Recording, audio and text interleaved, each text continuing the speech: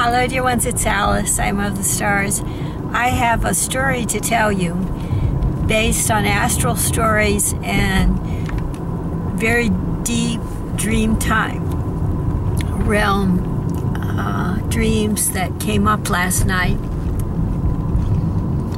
And I've already recorded it. And I found when I recorded it that I was figuring it out as I recorded it. So in several instances during the recording, I went back to events that had happened prior and attempted to explain. So I'd like to apologize for the disjointed nature of this video and hope that something more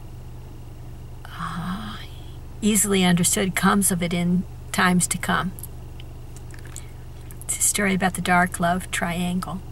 Last night I had a series of dreams that were pretty traumatic for me, that did not have to do with me. They were sort of looking into other people's dream realms. And that happened, that visualization of other people's dreams happened through concentration on my own 8th chakra and clearing of my own 8th chakra while lying on my back in corpse pose. So one story went like this. There was a man who had very little memory of his mother. When he was young, she must have left the family when he was very young. And so in his very early stages of youth, he was missing the maternal, protective feeling of a mother being there. Although his father was there, his mother was not, apparently.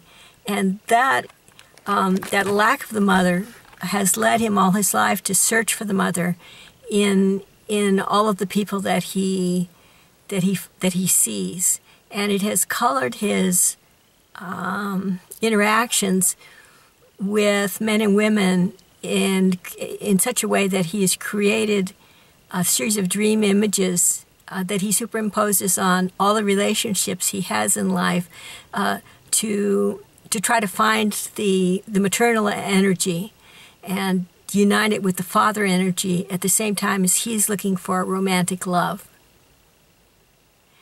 And I've hesitated to talk about this because it's catching, and other people can catch the same. I've in fact seen other people catching this same malware sequence, a very complicated one, regarding dark love triangles, which I've written about in past times. So last night, I'll just talk about last night's dream. It had to do with a man and a woman, a married man and woman, in fact the same two that were in the dream about the severed wedding ring finger. And his hope was to allow the woman to have a sexual relief so that their marriage could go on even though the father was very, very angry. That makes you think that maybe what might have happened in his youth with regard to the mother had to do with his own father's a violent anger against her. If you get me. So I will call that other man the third man, and then there's the husband and wife.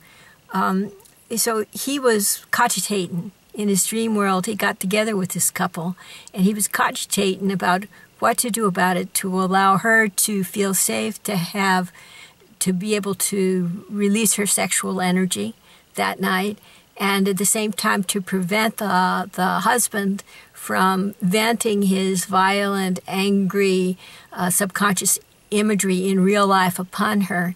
And the thing that his dreaming 8th chakra self came up with was, maybe you'll make more sense out of this than I do. It's still not clear. He needed to divert the energy, the angry energy of the husband, and then make love to the wife and from his heart chakra. So that might mean that he looks upon, say, if those two represent his father and mother in the unresolved childhood trauma, that might mean that in his relationships with women, he's looking towards a mother lover, like a mother Oedipal complex. And in this case, he's looking to, through his loving interaction on the astral plane with the wife, he's looking to relieve her sexual energy, which was damaged that day by kind of a rape situation where the husband became very, very angry and then demanded to have anal intercourse with his wife. And so the woman in question felt that she had been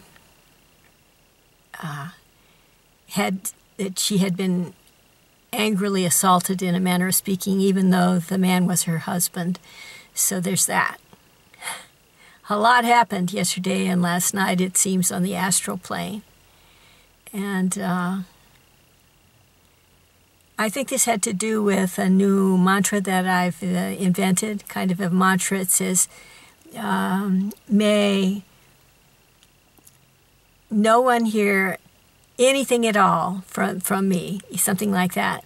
And that then creates a quietness in my own energy field. And so people start, instead of projecting their negative emotions on me and other people, they start hearing what their own personal issues are, especially amongst married couples, and then they start resolving it, and there may be a lot of unresolved anger on both sides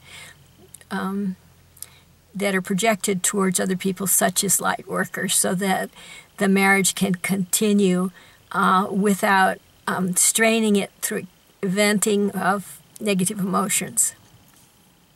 Where was I?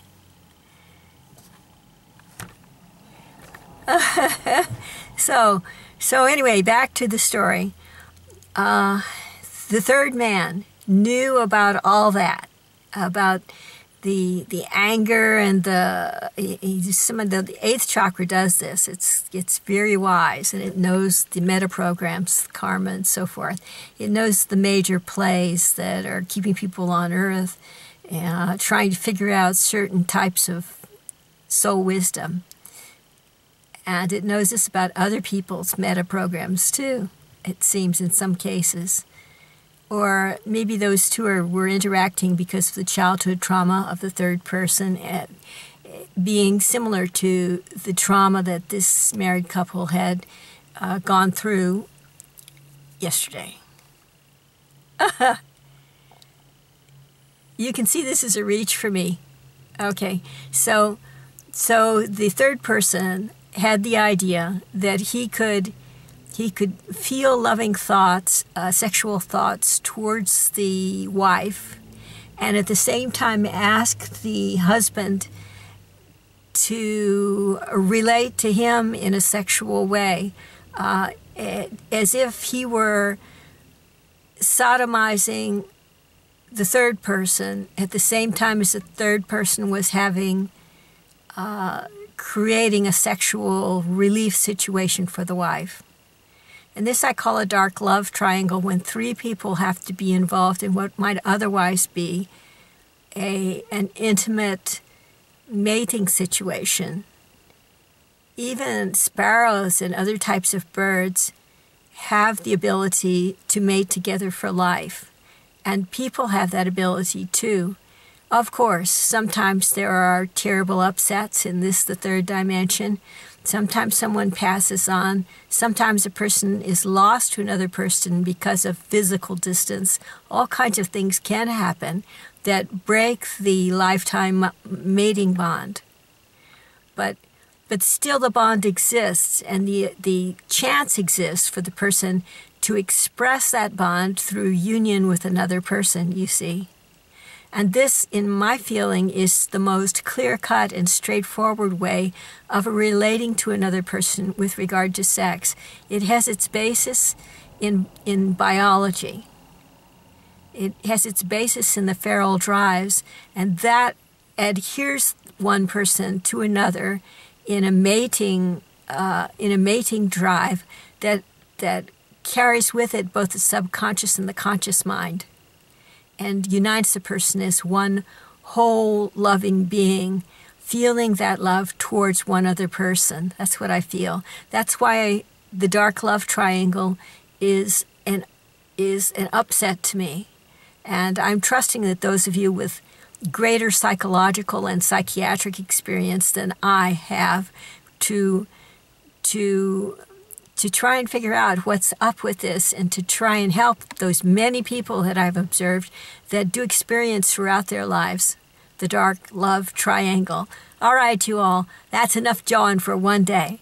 I'll talk to you later.